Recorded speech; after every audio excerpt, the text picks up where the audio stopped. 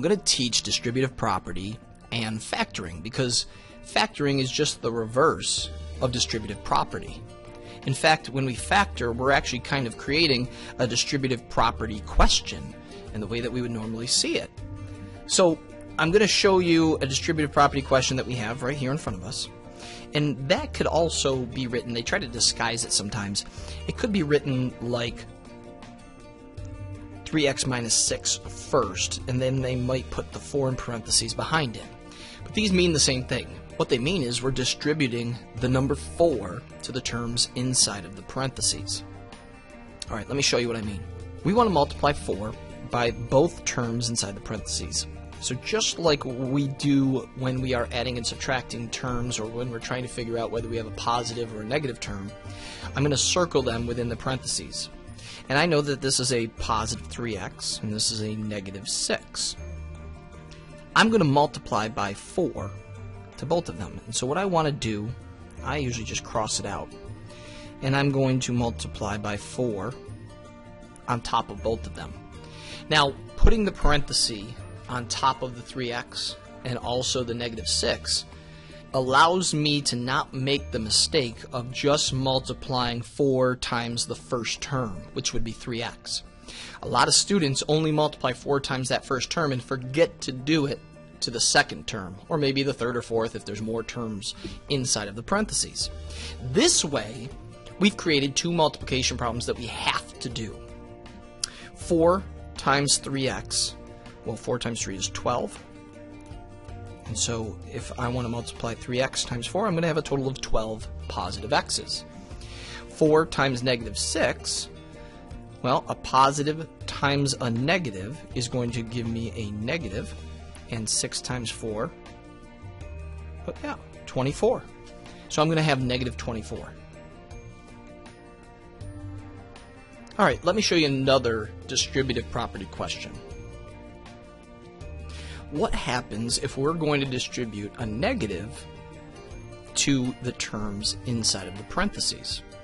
Well, we just have to follow our integer rules for multiplication. So I'm going to circle my terms inside the parentheses. I have a positive 8 and I have a negative 4x. And I'm going to multiply both of these by negative 2. Now, if you didn't remember your integer rules, I have a video on multiplying and dividing signed numbers, and it deals with Mickey Mouse. Mickey's face is positive, but his ears are negative. And so if you have to figure out what type of number you're going to get, just draw Mickey, and we're going to go ahead and put our positive 8 in his face, because that's positive, and a negative 2 in his ear. And so we know that our answer has to be negative. We just have to now know what's 8 times 2. 8 times 2 is 16. So there's our first answer, negative 16. The other side of things, 2 negatives, what do they make? Well, 2 negatives would make a positive. And then we just need to know what 2 times 4 is going to be, and that's going to be 8. So we have positive 8x's in this case because we were multiplying negative 2 times negative 4x. So there's our answer when we distribute by a negative. Alright, let's take a look at how to factor, because we're going to start with what we just ended with, and we're going to go back to make it look like a distributive property question. Okay, if we start with an expression like negative 12x plus 20, we know that 2 can divide into both 12 and 20, but we want to look for the largest number that can divide into both of these terms if possible.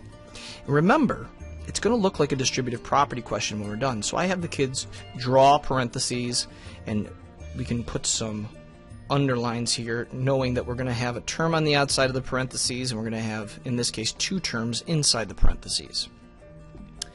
Well, what can divide into 12 and 20 evenly and be larger than 2? Well, it's going to be 4.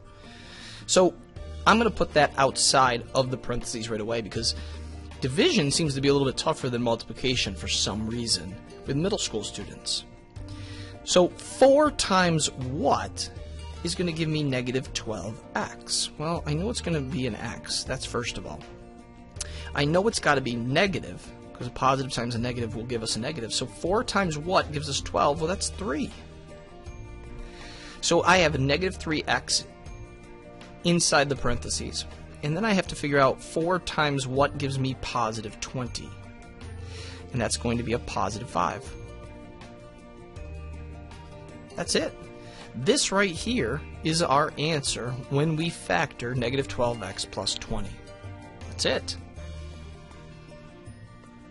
So just remember, factoring is what we can pull out from an expression. Distributive property is taking a number outside the parentheses and distributing it or giving it to each of the terms inside the parentheses, and when we give it to it, we got to multiply that outside term times our inside terms.